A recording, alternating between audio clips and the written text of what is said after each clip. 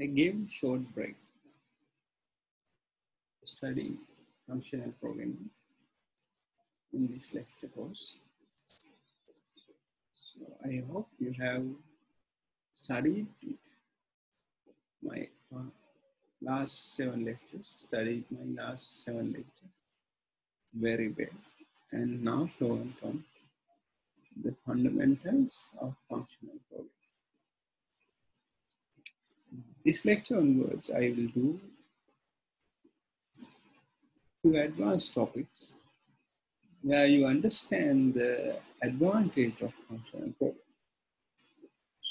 So we start our discussion on the concept that we call it as MapReduce.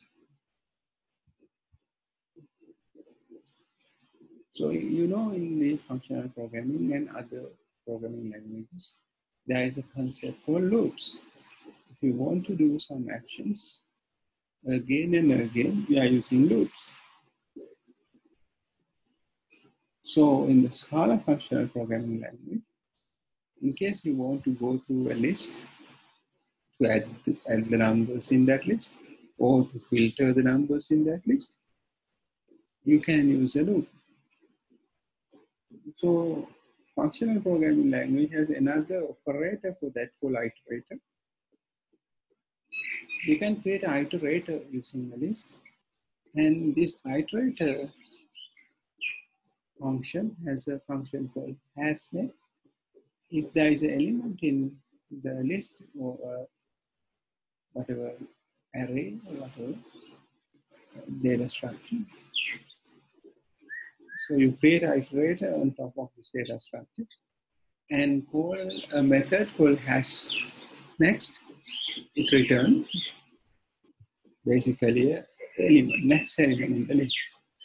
So using a while loop as shown here, so you can get all elements one by one, and then you can process this. So iterator is a traditional way of handling it.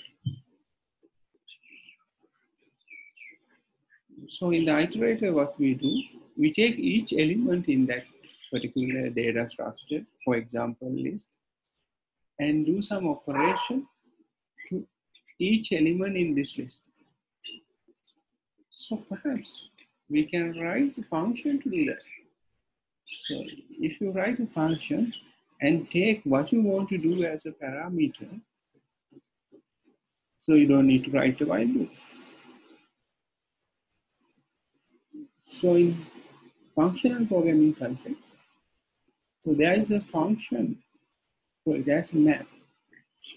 So map function, definition of map function is actually to apply a function to the every element. So let's say we write a function called apply a function to every element and take a parameter. Parameter is perhaps a function. So we apply this function to each element on a list, for example. So that basically we call it as a map. So in the map function can apply to the data structures like list, arrays, and so on. So it creates a new list when you apply into the list. It creates a new list by applying the given function to each element. So it's visually something like that. We have a function f. There is a list of elements. So we apply this function f to each element in this list. That will create a new list. So map do that. Map take input function and apply that input function to the elements in the data structure, that is list, and return a new data structure with new elements. In order to understand how it works, so let's create a function to pass into a list. In function programming, we can create what we call it as functional literals. So functional literals are an anonymous function, or what we call it as lambda functions. So it also called as function literals. So for example, this is some functional literal. This says take each element x, transform to x multiply 2. So that this functional literal means every element will multiply by 2. So this is x multiply 2. So x is a function we apply. What it does is transform every element into a multiplying it by 2. So this call it as functional literal. So Sx is a list. So we can apply our new function, interesting function called map to this X list. So what we input is this function. What is this function? S transformed into X multiplied 2. So then what happens?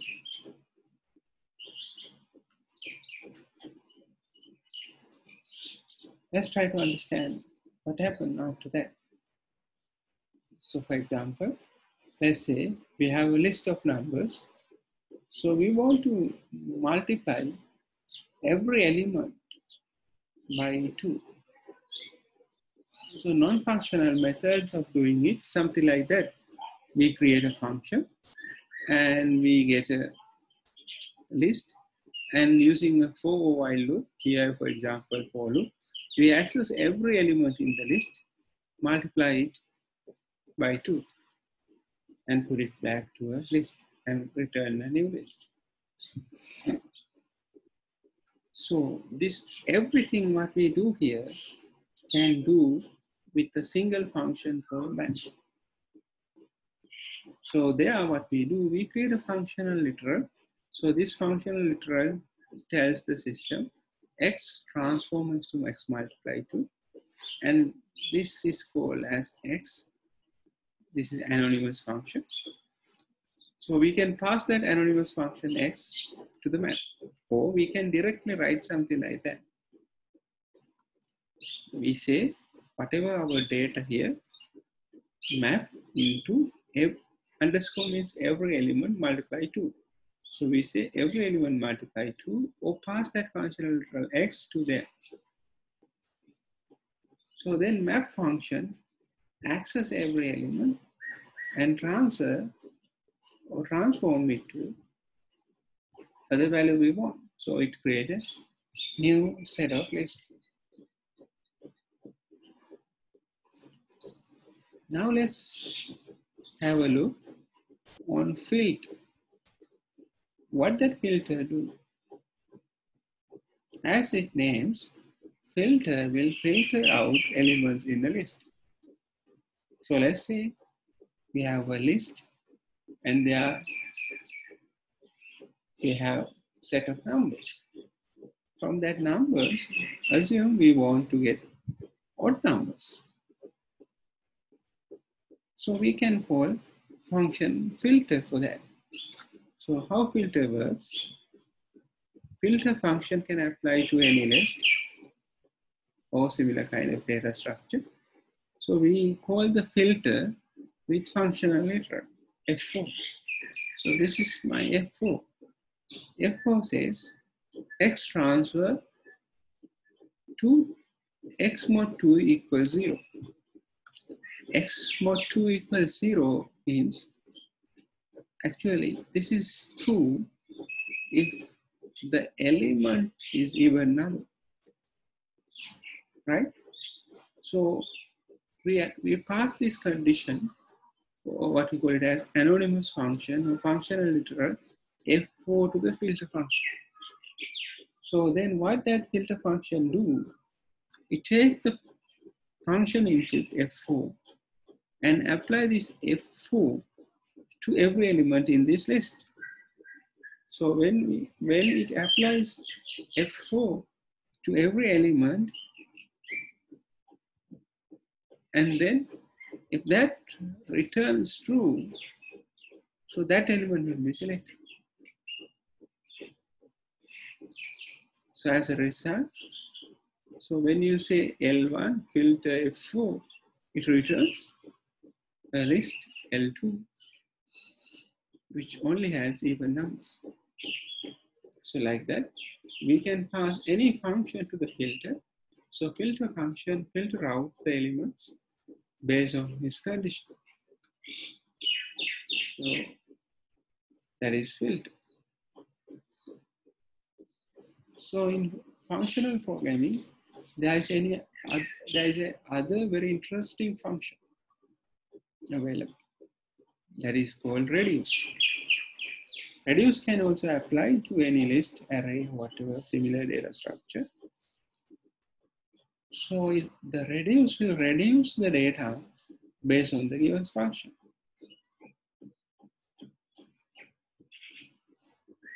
So it's a little different than list and the map and the filter, because when you apply the map, it return a function. Sorry, list, new list. We apply the filter, it also returns a new list. But when you apply the reduce, it returns most of the time a value. For example, let's say we want to add all the numbers in the list. Traditional way of doing it, try to follow, take every element, add to some variable, and accumulate it in each iteration. So we can do the same with the list, as we can do the same with the reduce. With the reduce. How do we do? We have a list here, you see. We call the reduce method, and we tell how to reduce, and we pass how to reduce as a parameter to the reduce function. So here we pass a functionality again to the reduce function. So here what we do, we say take x and y, transform into x plus y. So that it tells. Here it says, pick two elements in the list, x and y, and transform that to x plus y. So what happens if you ask to do so? So reduce works like that. So reduce first takes first element as a, and then kind of apply a plus b.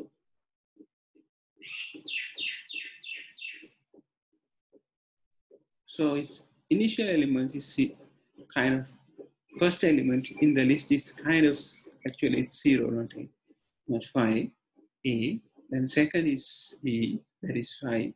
A plus B is kind of 5. So it applies 5.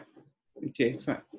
Then we take the 5 as X and take the second element 2 as Y and apply the function F to that. So F phi 2, X is 5, Y is 2. Then it transforms to X plus 5, that is 7. So it gets answer 7. So then it takes x7 as X, and the next element in the list as the Y, that is 9, and apply the function F to 7 and 9. Function is X plus Y. So then F X plus Y is 16. So 16 will take it as next function, A, and 4 is taken as next element take it as Y, and then apply the function F, then it becomes 20. So it's kind of binary, adding each element again and again until every element is, all the elements are added to it. So its final answer is the sum of every element. Similarly, if we want to multiply every element in this function, so we can write the reduce function, reduce, and pass x plus y transform to x multiplied by y. So you see, it's very simple. We don't need to write for loops to do so. Similarly, if you want to get a maximum element in a list, so you can write a function something like that. We say pass x and y and return max x max y. So then binary, this is applied to every element. So in the 0 and the first element, so among them it returns a maximum. So then with that maximum element and the next element, then among that it select the maximum and it goes on. So it's finally, you see, it's returned the maximum element in the list. Similarly, if you want to get a minimum element in the list, so you can call reduce function with this xy transform to x mini y function. So you see, it's simple.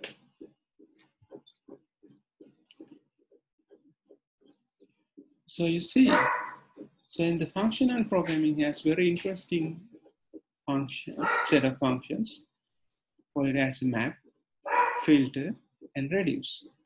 Most of the data science programming applications, they heavily use map reduce. So this map reduce is a very interesting abstraction where we can use for process huge data sets. So in the big data and analyzing of the big data, so we heavily use map reduce concepts. So again, I remind you what is map. Map is applying a function to every element in the list. What is reduce? Reduce is actually apply a function and reduce the list, kind of like add, multiply, or kind of select binary through a binary search through the list by taking every element at a time.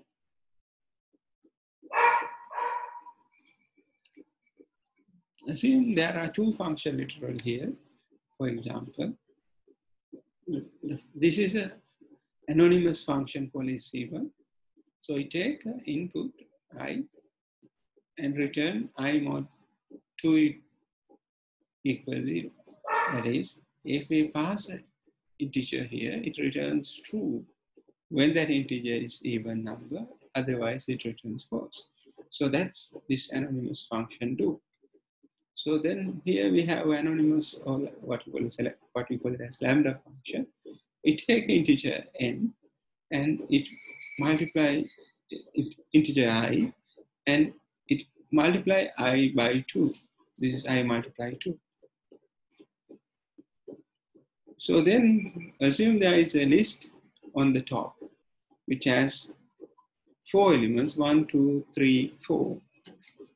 And we can apply filter function to this particular list by calling ints filter with this isEven function. So then what happens? This isEven function, this lambda function, will apply to every element in this list. So then when you apply isEven function, this will become false, this is true, this is false, this is true. So as a result, ints filter isEven will return a list which has 2 elements, that is 2 and 4. Similarly, we can apply map function to this list. So map function take a input function that is double. Double will multiply each value by 2. So then what's happened? So when you call map on top of this list, so double function will apply to each element that double the element in the list.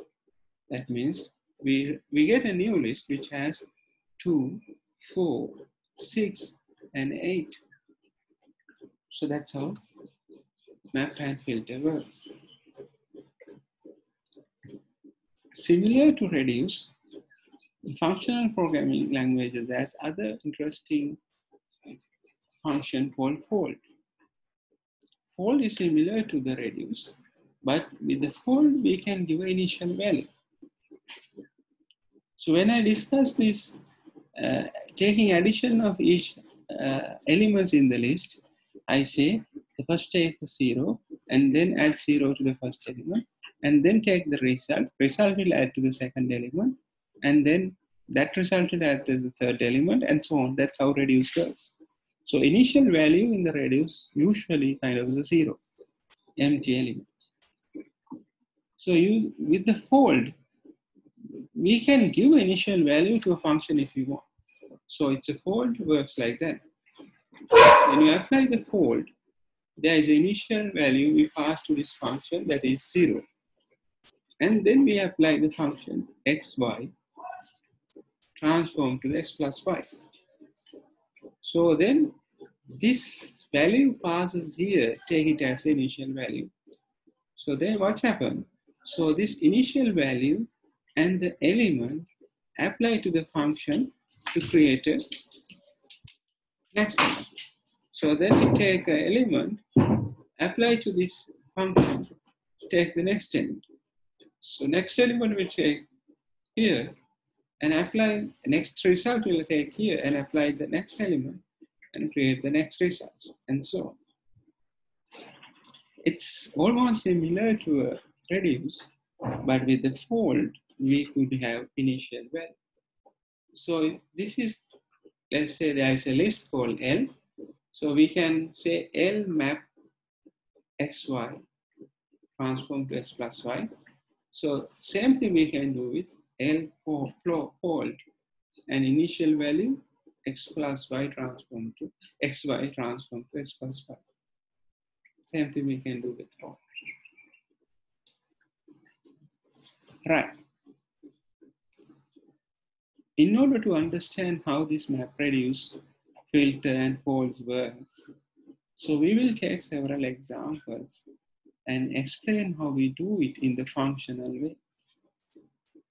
So I'll demonstrate those in a separate video in the lecture I just discussed. So assume I want to find the prime numbers in my first example. In a functional way, I want to find the prime numbers. How do I find the prime numbers? So usual method to find the prime number is divide the number from 2 to a square root of a kind of given number and take the number module mod 2, then number mod 3, number mod 4, like that, up to the square root of your number, and see whether any of that will map, any of that is equal to 0. So for example, given number mod 2 is 0, that means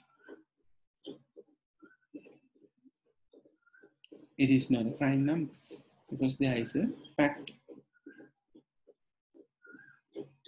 So for example, so in order to find the prime numbers in functional way, we might need several functions. So maybe I write a function called is prime. This is a lambda function, which take any integer, so n. So we want to check whether that given n is a prime or not. So we say then this n is transformed to this function. What that function means? So that function in the first I say 2 to math square root of this given number n. So when I say 2 to this upper limit, so this particular statement will create a list of numbers from 2 to that upper limit, one by one. So each of these numbers, I then say, apply a function filter. So it generates a list. So to each of these elements which in this list created with this statement, I apply a function filter. So that function filter take a function literal. So that is n mod underscore means every element, one by one.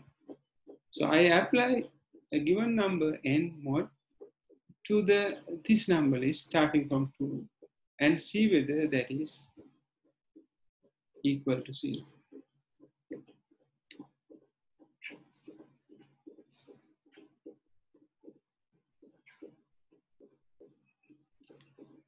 Right? So that will filter out. Or if it is kind of tells us all the factors or all the factors of that given number n, right? So then, how do you find that number is a prime? So if you apply this and if you filter it, so if there are no numbers or nothing in that list, that means this n is a prime. So what we do, after we filter it out, using this function, we apply another function called size that returns the size of this list, and we check whether it is 0. So you see how I build the logic. So I'll go from the beginning. So what I want to write a lambda function called list prime that determine given number n is a prime or not. For that, what I do first, I generate a list of numbers from 2 to the square root of the given number where I want to check whether it is a prime. So how do I do that? I say the system, take a n and then transform 2 to the square root of n to it. That means if I given 25, it will generate a list of numbers 2 to 5. 2, 3, 4, 5, something like that. It creates a list. Then I want to check whether any of these elements in the list is a factor of the given number. For that, I take a given number n and mod underscore every element in this list and check whether it is 0. So if it is 0, I will pick that number, 2 or 3 or 4, whatever. So then we know that number is a factor of the given number. Then in third, I take the size of those filtered lists. So size of those filtered lists is 0. That means the given number does not have any factors. So that means it is a prime number. So that's my logic. So I create a list of numbers, take each number and divide it, take modulo of this with the given number to find it out the factors of that given number and see whether such factors exist. If there are no such factors, the given number is a prime number. So how do I convert that logic into a functions? So this is like that. This will create a list of numbers. We take the factors from that filter, and then I call the size function and check whether it is equal to 0 or not. So that tells me the given number is a prime number or not. So if it is a prime number, size is 0, it returns true. If it is not prime number, factor list is more than 0. So then definitely if there is a factor, this is not a prime number. So that's how we should think in a functional way. Okay, in order to understand further, I'll take more examples. Before that, let's say I want to generate a list of random numbers. How do I do it? So in this previous example here, I generate a list of numbers starting from that to this. Similarly, if I want, I can create a list of random numbers. List of random list. A number list. Random number list. For that, Scala has a function called random. So there I can call nextInt method. So it returns a random number. So I write a function, lambda function called R1, which take X as input and transform to Scala unit random nextInt with X. That returns me a random number which is less than X. So that's how I can create a single random number which is less than a value X. So I want to create an array or list of random numbers. I can do it directly like that. I create a value L, this is a list, L1. So I call a function a list fill. So in case I want 10 numbers, I say 10, and then I pass it the function to create that random numbers. That function is R1. R1 takes one parameter, so that is the maximum value I need. So when I call this, it returns a list of random numbers which is less than 1000. So you see here we have curry. So we call fill function and apply that, it returns a function. We apply that, it returns another function. Inside there is another function. So this is R1 is a function which generates random numbers, which take one parameter, that is maximum value.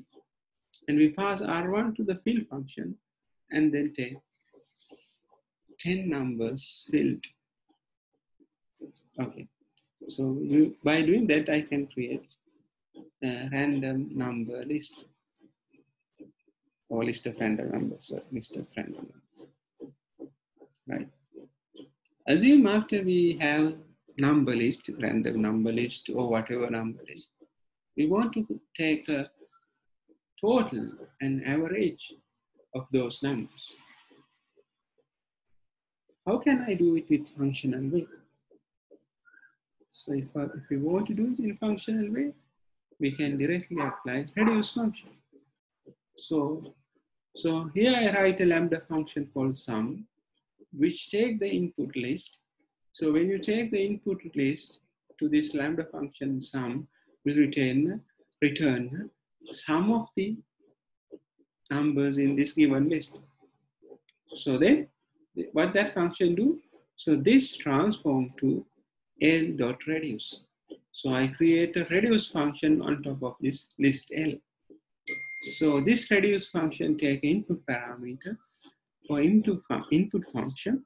So input function is xy transform to x plus y. So that at each element, one after. So as a result, it reduces the addition of the all numbers in this list.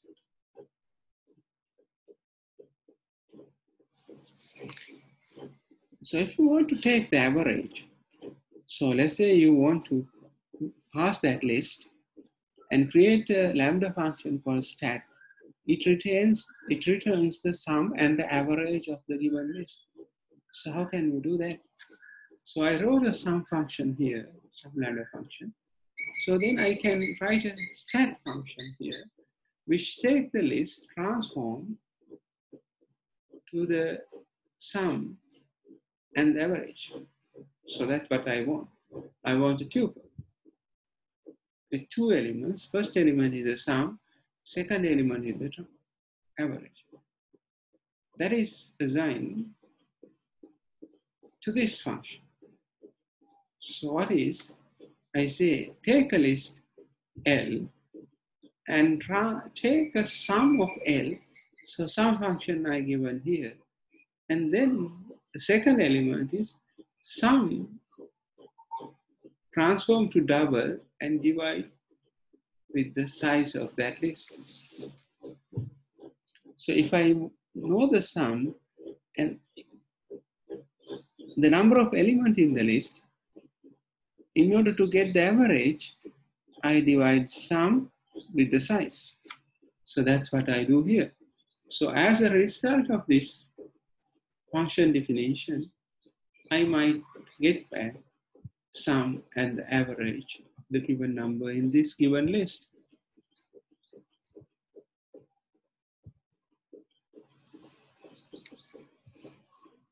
I can do it in another way as well. So in this, so you see, I generate a list of tuples. When I pass a list to this function t, it creates a list of tuple using map method. So in the map method, what it do, it take every element, transform to element plus 1. So as a result, it creates a list of tuples. The list of tuple has every element and 1, every second element 1, third element 1, like that. So then, when you want to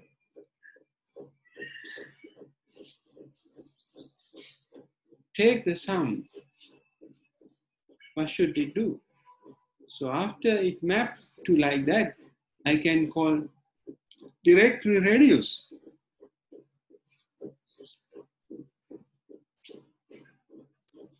So in the reduce, first elements, I say first tuple add to the second tuple, then result tuple will add to the third tuple. First element on the third tuple, like that. So it say x dot underscore 1 accessing the first element in the tuple, right? So it add to the second element. So as a result here, we will get the addition of each element. So as a result here, it get the how many elements? Because we transfer every element to 1, so we add all ones together, we get number of elements. When you add these elements together, we get total. So that take the sum, that take how many elements. So then if you want average, what we should do,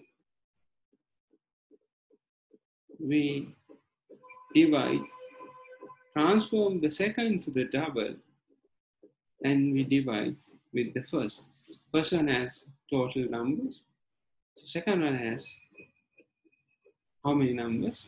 So total of numbers divided by how many numbers will return the average.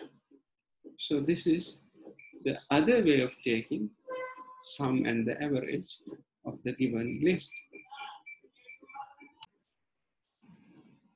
As I told you at the beginning, so this functional programming concept, especially MapReduce, heavily applied to process data in huge files, because we can write it our problem, we can divide into small functions. So later on, we will learn those functions, we can do it parallel. So we can efficiently process the data. So how to do it in parallel, we will learn later on. So here we study how to take simple data processing tasks, how to write simple data processing tasks using functions. Right. So far we discussed about integer list or double list and take average, sum, and so on. So maybe if you want to process some data in a text file, so simple thing you want to do, perhaps you first of all you want to count number of words in a huge text file. So how do you do that in a functional way? So you have a huge file, text file, and you want to count, you want to write a program to count number of words in that file. How do you do in a functional method? It's very simple. What you should do, first of all, you have to read the file. So in the Scala, there is a function called from file, and give a name of the file you want to read. Then it will create a file to read that file. So you say Scala IO source, from file and give a text file name with the full path. So it creates a reference to the given file called sample.txt and assign that to the value source. So using this, we can call getLines. It returns all the lines in this given file. Actually, it not return all the lines into the memory. It creates a reference called source. That source refers to every lines in this given file called sample.txt. So that's how we can read lines in the file. When you call that, it actually not loaded entire file into the memory, but we can access every line using this valid source. Right. What I now want to do is count the number of words. So in order to do that, first I would like to write a function called words, where it take a string as input, line as input, which converts into words.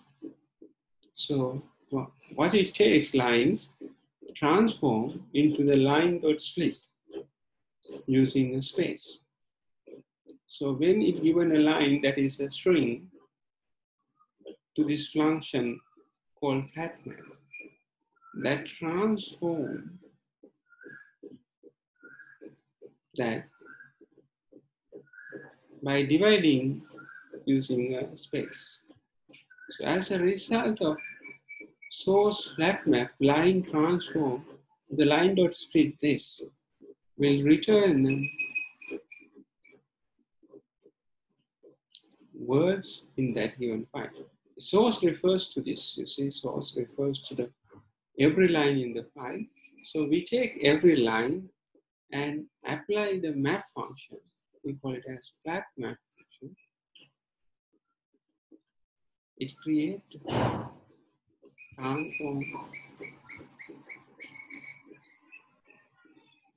the lines to the words.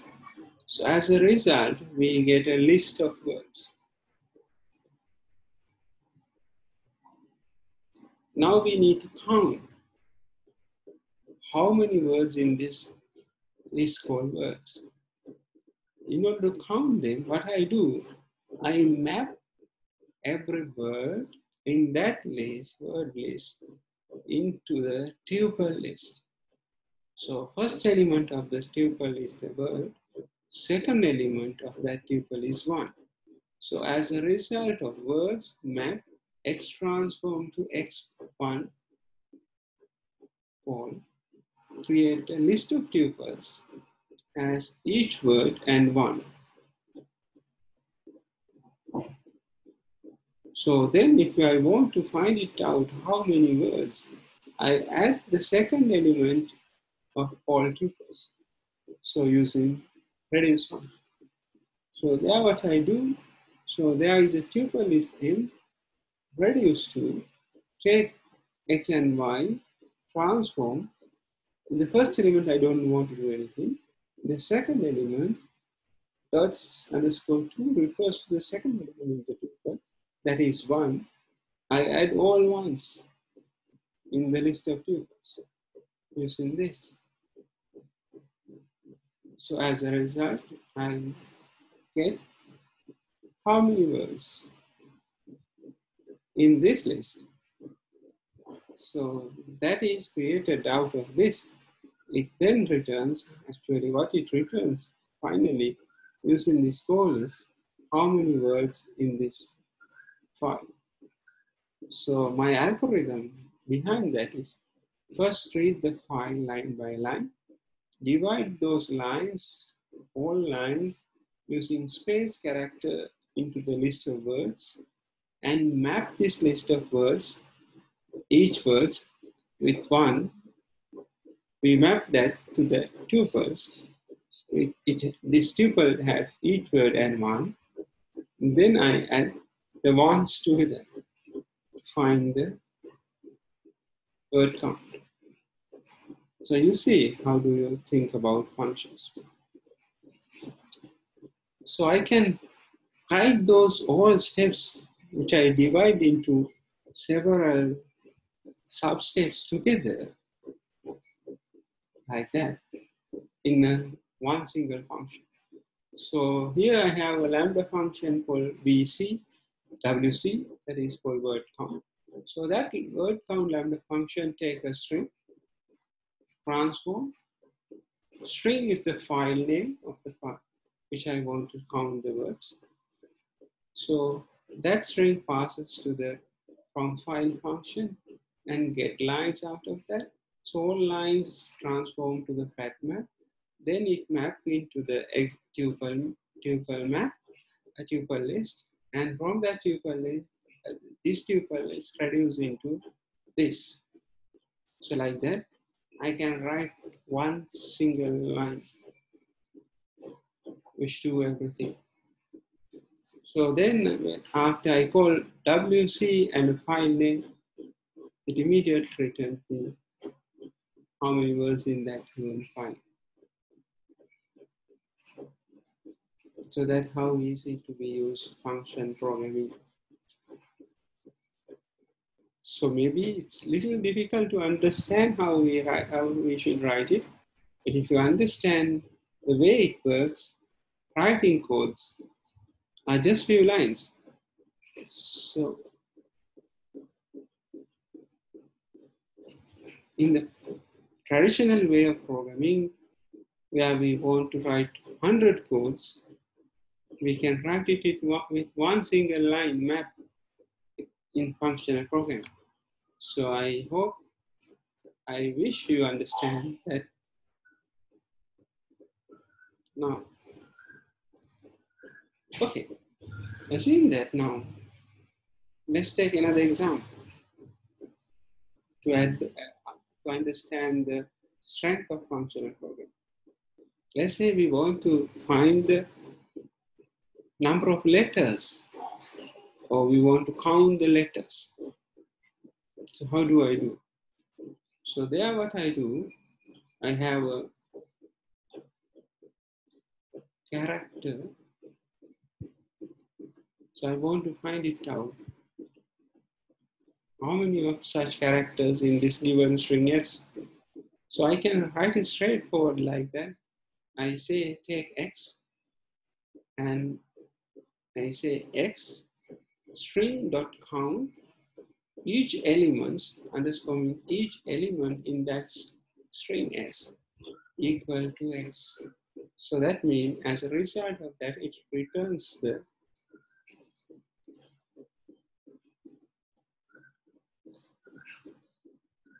count of the words, letters.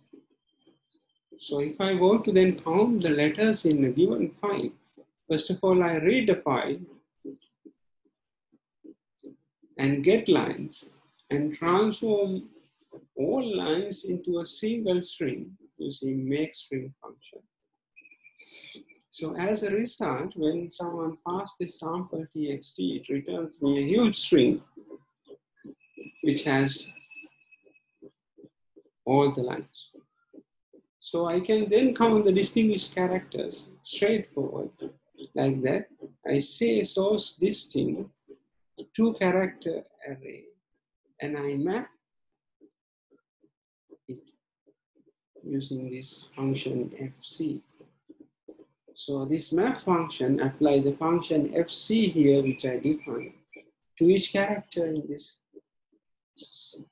list. But that function fc is take one character and a string. So I put underscore in each character, then I pass each character and the string source to the function fc and see whether this each character appears how many times in this. It returns the distinguished character, count of distinguished characters.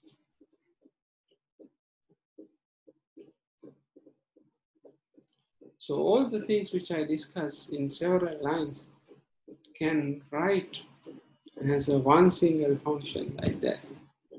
Obviously, it's look complicated, but if you understand each things, what it happens at each functions, it actually very simple. So I will demonstrate those things so you may understand properly how it works.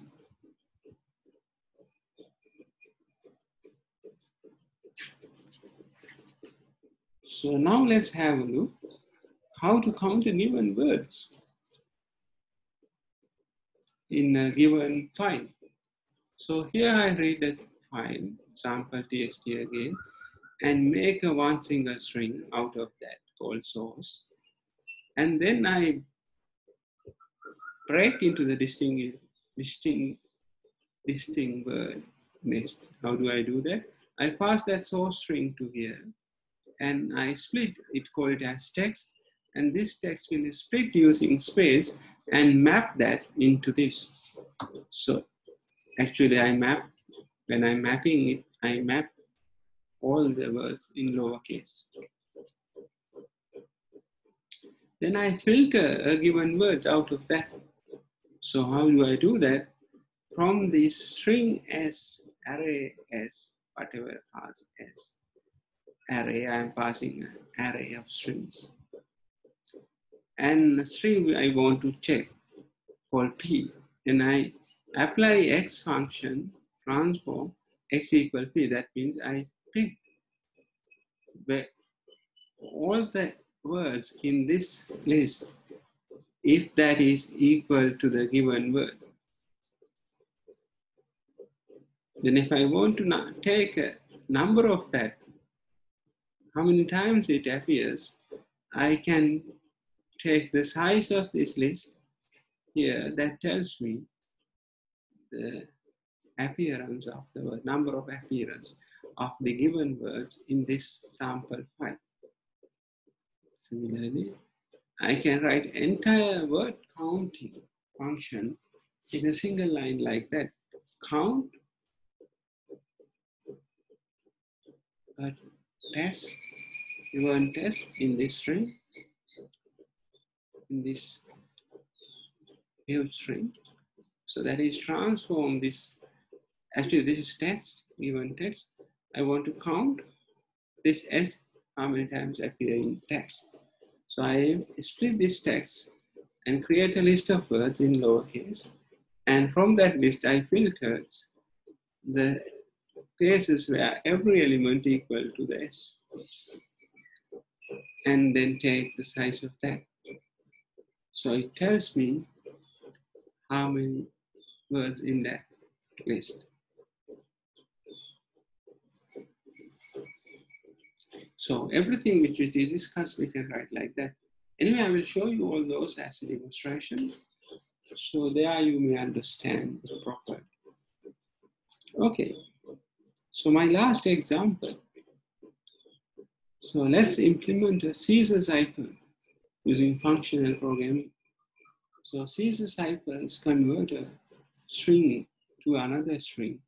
So that usually called as encryption. So for that, I pick alphabet for the encryption. That is the character from A to Z.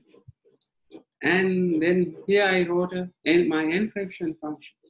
Encryption function take each character and shift key number of positions. Key is how many times I want to shift through this alphabet. Right? So I give a character, key, and alphabet to this function need. So then this function need transform that into a different character. So according to this function, that's what's happened. Check the index of whatever is given character and apply the key and take a mod A size, that is mod 26 usually, and then pick the character in this position. Usually get if this is key is 3, get the third letter in that one. If key is 5, get the fifth letter. Shift the given letter in the fifth position. So that is my encryption function. Similarly, I can write my decryption function in this cycle. So instead of plus here, decryption is minus. So this encryption and decryption algorithm. So then using based on this encryption and decryption algorithms, I can create a cipher function.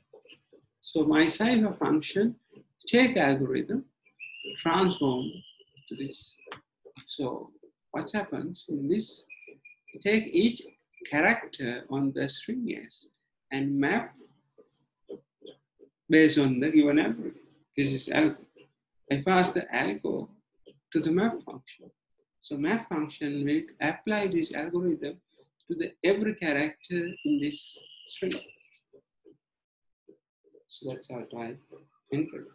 So I can call the cipher function with encryption and string S, number characters and alphabet. It encrypts.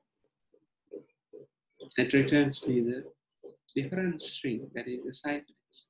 Similarly, I can call my cipher function now here with decryption algorithm, and given the ciphertext, instead of here plain text, here ciphertext, with the key and give the alphabet, that will return plain text back. So like that, we can implement encryption and decryption of the C6 cipher straightforward in a simple way using functional program or using a functional method. So you see, if you want to solve problems using functional programming languages, we have to think differently, and we need to divide our problem into small functions. Then we could put these functions together to solve our problem. So that's all about functional programming. So in this lesson, what would we try to understand is the strength of map, filter, reduce, and its applications. Thank you very much for listening so far. I will create a separate video to demonstrate these examples. Thank you.